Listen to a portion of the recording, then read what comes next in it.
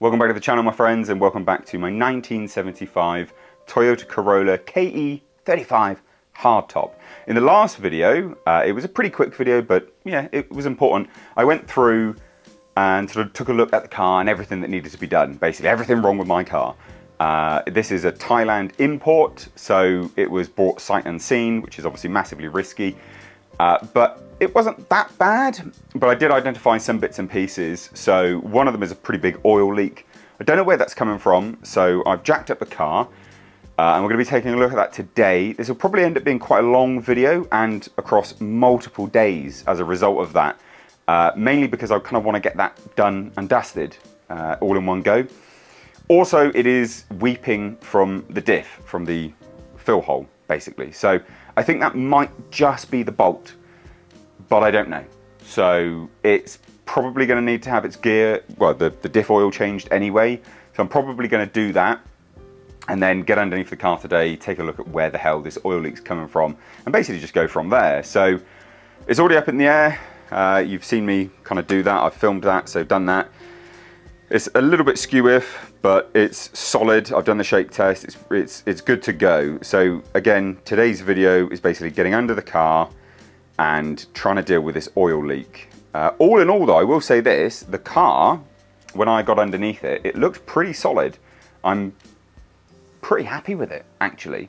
And I have already bought some rust converter and also some stripping drill bits to go through and strip what rust I did find in the boot, strip that away, get it all gone, because it's mainly just surface corrosion, get that all gone, convert it, and then paint over the top, probably just with some black, like underseal type thing. So yeah, let's get under the car. All right, well, you join me underneath the car, just scooting on under here, trying to locate where this oil leak's coming from, which you can see on the floor there. So, well, maybe that's not oil. What is that?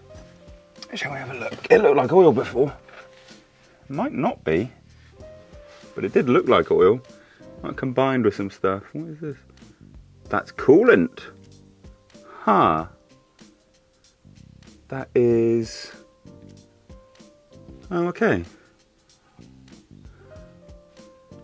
Oh, that's not good. So it's a coolant leak. Huh. It did look like oil. Sorry, guys.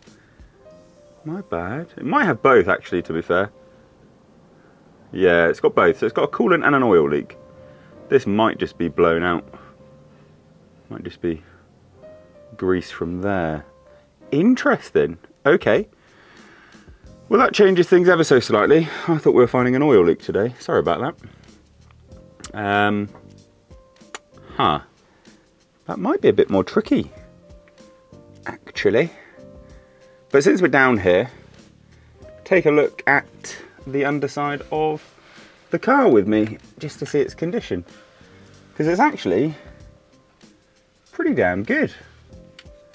If I can shine a light on it all and not do it like a total idiot. It's, yeah, I mean, all in all, it ain't bad. That's for sure. Again, you can't bloody see this. I'm shining a light like an idiot.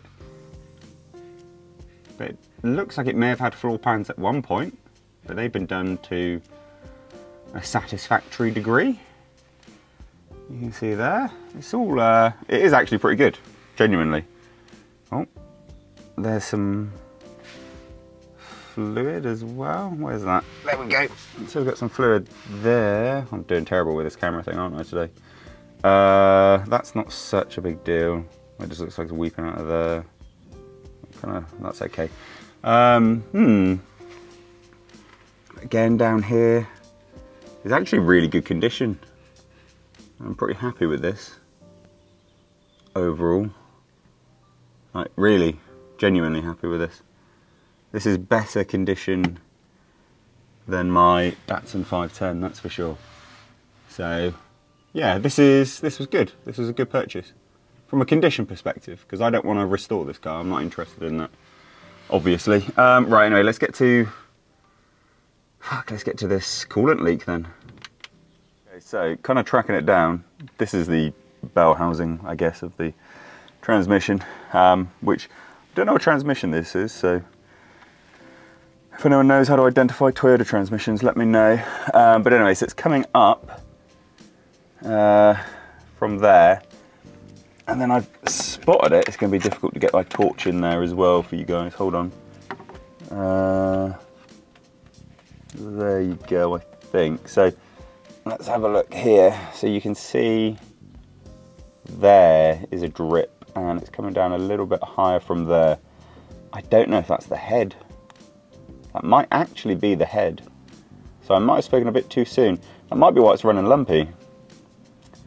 Which, if that is the case, I'm going to be really pissed off, obviously.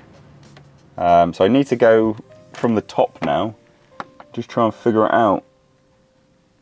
So, yeah, God, it's coming down from there somewhere. You can see it on that bolt.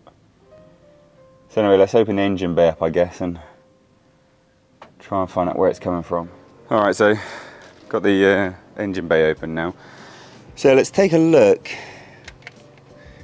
There we go. Right, so I know it had its water pump replaced before it came over, but I am struggling to see. Can see a little bit of it just down in.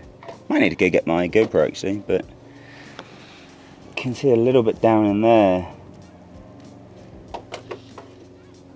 Whatever. Success. It's actually not anywhere near as bad as I thought it was. Just knocking stuff over. Anyway, it's nowhere near as bad as I thought it was, genuinely. So it's actually really, really simple. So I've been under the car for quite a while trying to figure this out, trying to find it. It's from here. It's literally this. That's all it is. It's just this here. This is just leaking. So it is, if I put my hand here, I put my hand up, you can see sort of residue. So it's leaking down from here and then getting under the car. That's it. Well, from what I can tell anyway. I'm pretty certain I'm right. So if I squeeze this, and then I put my hand there, yeah, there you go. That's not such a big deal. That is okay. Don't think I've got any of these though. I'm not quite sure what this is. Is this like a reducer block or something? I've never seen this before. Or is it just the T in there? I don't know what that is. It looks... Well, coolant temp sensor, actually, I think, is what that is. Because it's got electrics to it, so... I think that might be a temp sensor. But it's basically this. It's this reducer pipe here. I don't think I've got any of them. I did have... Oh, no, actually, I might do. Yeah, I might do, actually. I might have something that fits it. This is for an SR20... SR20 DET, but something in here might fit it. I think, I hope. I don't know. Because it's a small fitting, and I think that they've put a big to small fitting on it, or they've tried to put a big fitting and shrink it down on one side. So this is actually going to be an easier fix than I thought it was. I think this might work. So it's smaller than that, and looks to be about the right size for that there as well. Alright, cool. Well, no, I'll set you up on a tripod and we'll have a look. Alright, well anyway, first things first, just to sort of measure it, I guess. I think I am right, I'm thinking that'll work. So, we probably need that part in there first, because it's just a bit too long for this end part, or maybe not. I think it might. I think this end part might work. Or this one. Yeah. Okay, so we'll cut it off here. This is what we'll do. Okay. Get my metal shears out. And yeah, I was really worried about that actually, to be honest, as I'm sure you would be too. But this is part of the fun of these cars, for me anyway. I don't want to be like, oh yeah, I really love a project, because I don't. I fucking hate project cars. But I do like to tinker. And cool, right. And yeah, tinkering is genuinely part of the fun at least in some degree. And lucky that I've still got some of these parts, because this was for the pickup truck. But that's having all black hoses now, so not really such a big deal. So I think that should actually work. Looking at it, it's definitely a different diameter.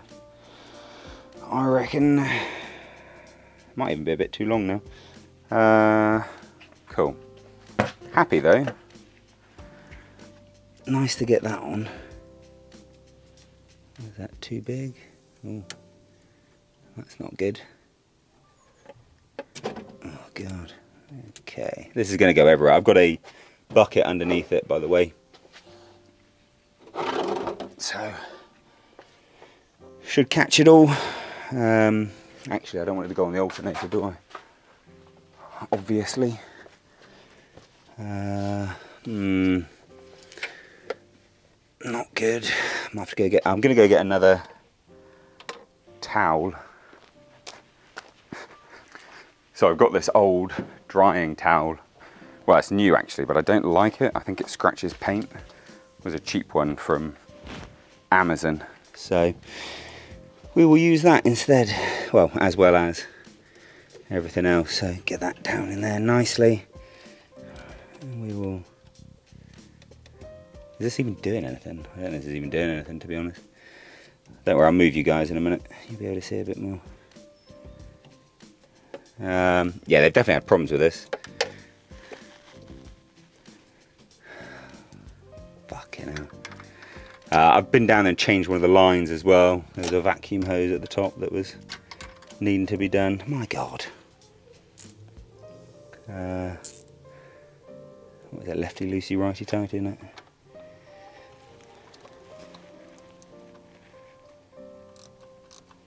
It might even be something as simplistic as the worm clamps that are just rotten and not really doing anything. Who knows? Who knows? But it definitely seems to be this is the culprit. Yeah, it's definitely this.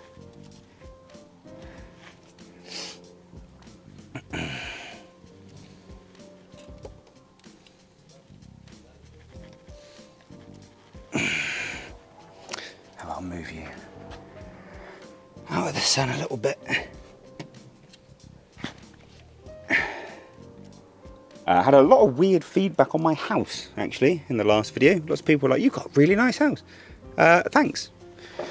I like it. That's why I bought it, but I wouldn't say it's really nice. Definitely could be nicer. One of those things that houses are never really, I don't know, never really done, are they? But thanks. it was something I wasn't expecting. I was like, what? You like my house? This is weird. Okay, cool, right. I need to trim that off as well, yeah. I tell you what, you know you got a Japanese car when you got cable ties on it. Don't even know what that's holding on, to be honest. Something. Not anymore. I just think it's because they've used the wrong size hose. I'm hoping, anyway. And it'll be an easy fix.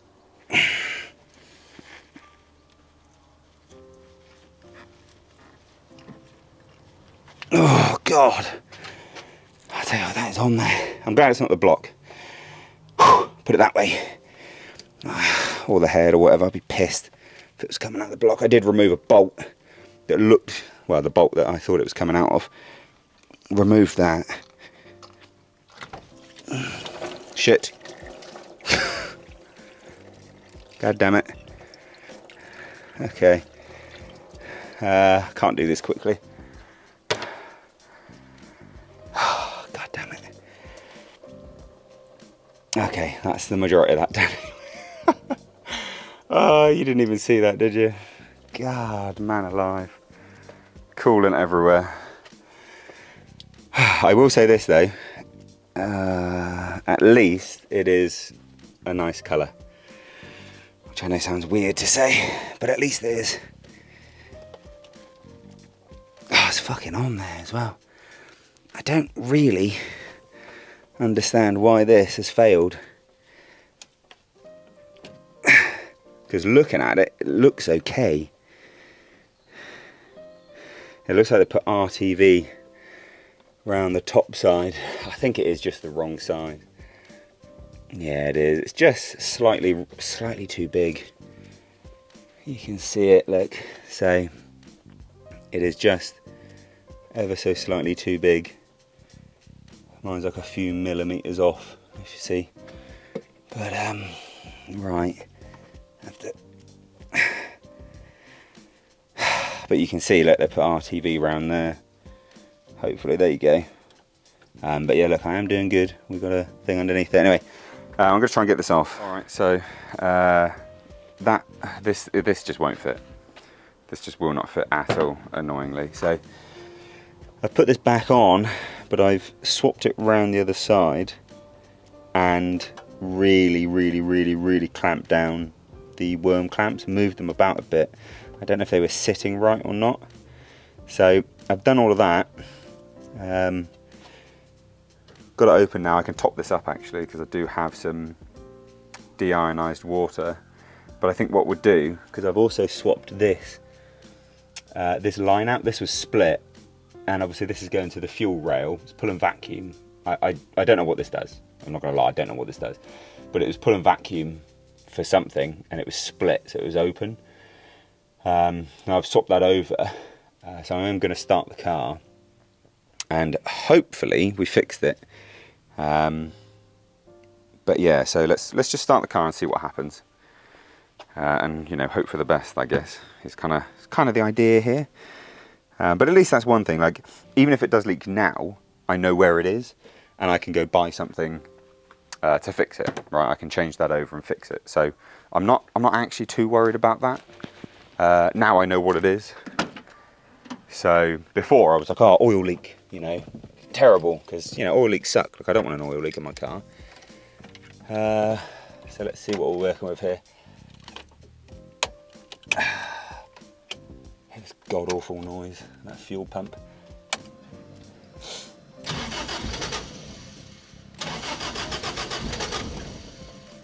It doesn't want to start, does it? Let's put some.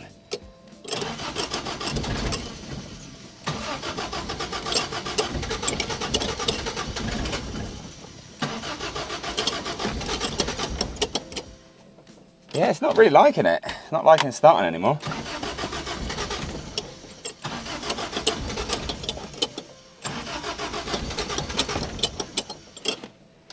I don't know what's going on. I hate sitting in cars that are on jack stands.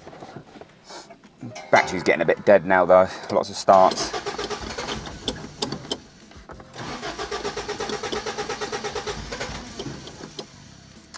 This is doing what I did before. I think it's the engine's getting flooded. I reckon timing's gone.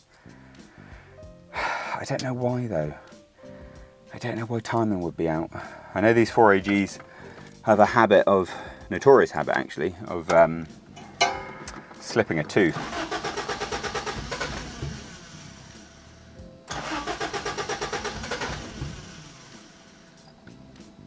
I reckon that's timing.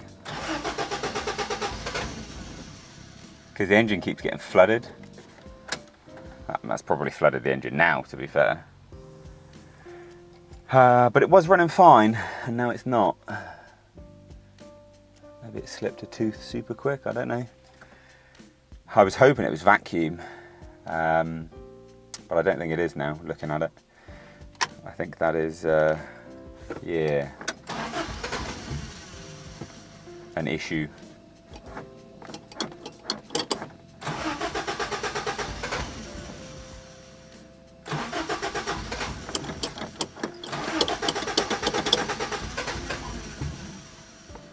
Yeah.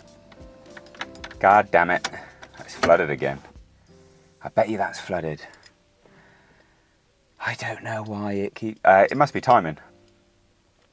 Anyway, fixed one thing and another thing's popped up. Not such a big deal because I can get that timed. That's not such an issue. Timing's really not a problem. But I think that is timing. I'm probably going to... Well, I mean... Or it's over fueling. Maybe it's overfueling, but then it shouldn't, because the injectors should only be able to do a certain amount per cycle.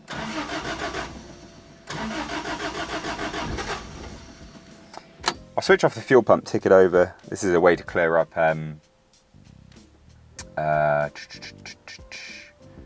no, I can't, because I've got, I was going to say, you can turn off the fuel pump and tick it over, and then that will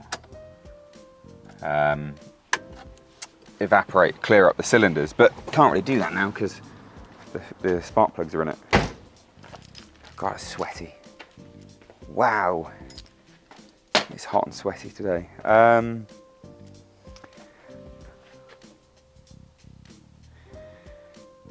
I can't really tell if I fix that now.